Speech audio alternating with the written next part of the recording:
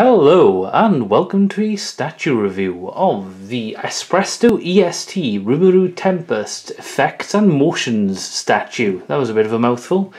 So today we've got a company, or rather a subdivision of Bandai that I've never really opened anything of before, and that is Espresto. I don't know what exactly they're like. This is my first Espresto one. I don't know what EST means either. Part of me thinks maybe this is a slime-related statue series. I do not know. I didn't really look that up because I don't plan these things very well. But yeah, so obviously today we have a statue of Rimuru Tempest in his really cool kind of dynamic pose. We'll have a look at the box in a second. But as you can see here, it does say, so for some reason it says Tempest effects and motion, but there in katakana it does say Rimuru Tempest. So, you know, we do know it's him. And it's number 1, because I think maybe they have like a unpainted version as well. So that's a look at the statue overall. That is a look at the back of him, and that is kind of a look at a bit of the effects and stuff. And to be honest, that is kind of what sold me on this. The effects and everything look really cool. I think that's the logo of the series, right? The that time I was reincarnated as a slime. And that's the bottom. Oh, it's Banpresto. Okay, cool. So Espresto is Banpresto, but I guess maybe Tempest, Espresso. I don't fully get it. Anyway, I'm going to go open this up now and I'll show you guys what's inside. Okay, so for those of you wondering, it does come actually in 2 bags, which is quite interesting. So the first bag obviously has Rimuru himself fully intact, I do believe, apart from one arm. Wait, no, his arm is there. No, he's all there. So on the sword and the base comes in one, and then the effect parts come in another, which is quite interesting. So anyway, I'm going to go and assemble these now, and I'll be right back. Alright, so we're back. I've assembled him. This kind of took the longest. I've taken quite a while to assemble a statue, really, but that's because of all the extra parts, which is understandable. So, as is tradition, we are now going to take a look at Rimuru Tempest, Espresto Est. So, first up, we have the base. The base is quite nice. It obviously looks a bit like a rocky outcrop or whatever. It is hollow underneath, as you'd expect, really. I mean, this isn't going to be a big hunk of plastic. It is quite thin as well. But I mean, it does the job, really. It's an interesting base as well. I quite like it because it's not just like a flat square or a triangle or something. It is actually something kind of cool. So we'll take a look at the effect part next. So he's got 4 effect parts, and each of them have different colours. I'm struggling to think if there's a reasoning behind the different colours. I don't think it is. I know, obviously, some of it's meant to represent he's maybe turning from slime into human form, or maybe he's using like a power or whatever. But we got this one that attaches the base. This is the easiest one. This really just slots in. There's no issue. So we'll take this side then. So each of these parts, if and when you do get this statue, do keep in mind, you know, they have to attach in a very specific way and a certain angle. So this one attaches to his knee, as you can see there. But, I mean, from a distance, you can't really see it's hooked into the knee, especially because part of it covers the joint, if that makes sense. But yeah, we got a nice little, you know, kind of flourish of his cloak here, kind of, you know, reaching out and in. And then round here is an interesting one. This is kind of like a black, not as black as this one, but still a very dark blue bit of energy. So that's kind of going round. Those are his boots as well. I do like that it is in keeping with the style as well. His feet are a little bit like big, if that makes sense. Like in the anime, his boots are very thin, but you know, and has the ruffles there. So you see a bit of his trousers underneath as well. Yeah, so that reaches round here and kind of intertwines a little bit with the katana he's holding. Now, The katana is a bit of a weird one, because if I get the box quickly, if we see here, his hand is actually further down the katana in the box promo image. But here, and I've tried, I don't think you can move this. I'm pretty sure it's moulded together. Maybe the katana is like held on by you know, like a port.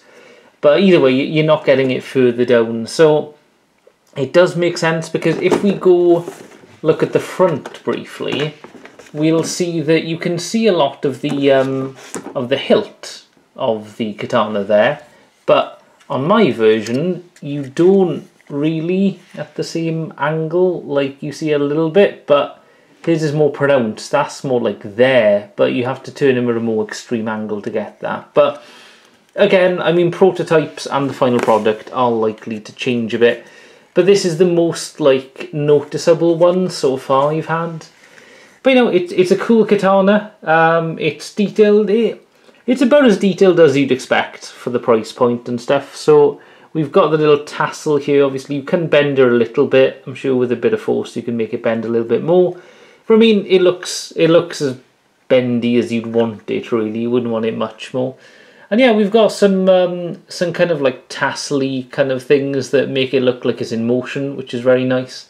I do like the interaction between this and like wrapping round. It's a little frustrating because this arm I had a little bit of trouble porting in. It fell out twice, and like when I was putting this on, I had to take the arm out, so just making it impossible. Also, I forgot to say, sorry, this ports onto his like boot, his leg there. It's a little bit of a frustrating one to put in, but you know, it's not too bad. And then we have his free hand up here, so he's clearly doing something here. He's sort of preparing a spell of some kind, I think, or something's going on, because he's got a lot of energy going around him. Now this was the most frustrating one to put on, because it pegs into his arm there, but it's at like a weird slash angle.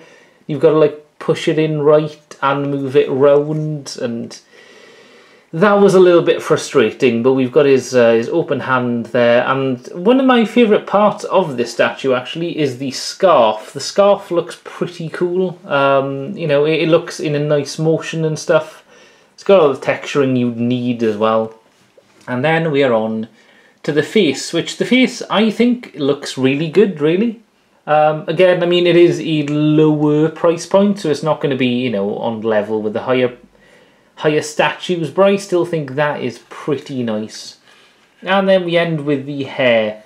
The hair I quite like. It looks a little bit awkward. I don't know why. I think it's just the fringe there looks so solid that like when it starts tapering out, it looks a little bit like a secondary piece.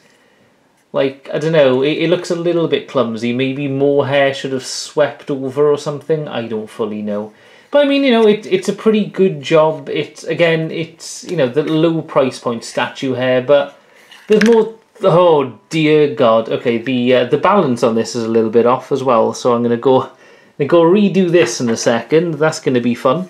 But yeah, so that about wraps up a look at him. So now I'm going to go take some photos from various angles, just to kind of show you guys the more intricate details and stuff of it, and then we will give a wrap-up and review or whatever, so stick around for that. I'll see you after the montage.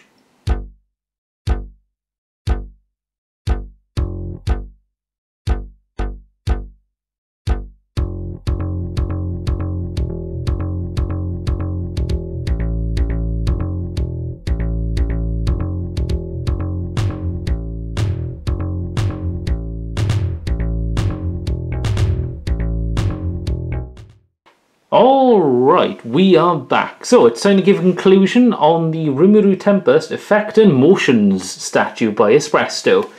So having had a bit more time with it and kind of, you know, mess around with it a little bit to kind of get angles and stuff for the photos, I've got to say this kind of ranks a little bit low for me. I really like Rimuru as a character. I've always kind of wanted a statue because one thing I kind of like about that time I was reincarnated as a slime is the kind of over-the-top action and stuff that happens, and Rimuru obviously is an overpowered character. So I kind of like him for that, and I've seen a few statues in the past who've never been like, it doesn't quite fit. But this, I thought, was the perfect representation of his character, really. You know, he's full of power and stuff, and he's ready to battle. However, I don't know, there's just something about the statue that's kind of average, I guess. I mean, the statue itself, the effects and stuff on the coat, you know, they're fine, as I say. Like, I quite like the scarf and the whole, like, you know, both parts of it are kind of in motion, along with his hair and stuff like that. I think, to be honest, one thing that does leave it down is these things. So I've never been super crazy on statues that have things like this, and I think maybe what kind of just doesn't click with me great is that they're all different colours. If they were all like this, the kind of dark blue kind of energy stuff, I think I'd enjoy it more, if that makes sense. It would look more uniform. But like, one's black, one's white, one's dark blue, one's like deep purple or whatever, and I don't know, it just doesn't quite work. It looks a bit too busy, and as if everything's going on and nothing's going on at the same time, if that makes sense. It's really hard to tell exactly, you know, what's going on. Also, I was mildly bothered just by the fact that the promo shot showed his hand a little bit different, which made the pose a little bit cooler, but now you've really got to angle him correctly to really get the kind of hilt and thing. Yeah, and I mean, I like the base. I don't dislike the statue overall, but I think it's fine. I don't know, maybe, admittedly, the slime anime isn't like in my top 10 or whatever. I like Rimuru as a character. I like the anime. I've seen season 1. I need to see season 2. But, yeah, I don't know. This isn't really as high as the other Espresto figures I've opened. Honestly, even the fairly basic ones, like the Izuku Midoriya one from My Hero Academia, I'd put that above this. I don't know. Maybe it's just me. Let me know what you guys think in the comments below. If anyone owns this, I don't know, let me know if maybe yours was different or something. Maybe I just got a bit of a dud one. Or, you know, let me know what the other Espresto statues for slime anime characters are. I was going to get a couple others. I'm probably not going to now, to be honest. I mean, this is certainly a kind of cool display piece. As I say, I really like the base. I like the pose. It's just, the rest of it is fine. But yeah, that about wraps it up for my review. Really, I'll leave a playlist for other statues as well, because I have opened a lot of, especially Espresto. I've opened more of them than anything else. So take a look at that if you're interested, and I'll leave a mystery video at the bottom. Yeah, that about wraps it up. Fear not, I have several more statues in the works. There's at least 4 more. So that's something to look forward to in the future. And that's it. So, until next time, goodbye.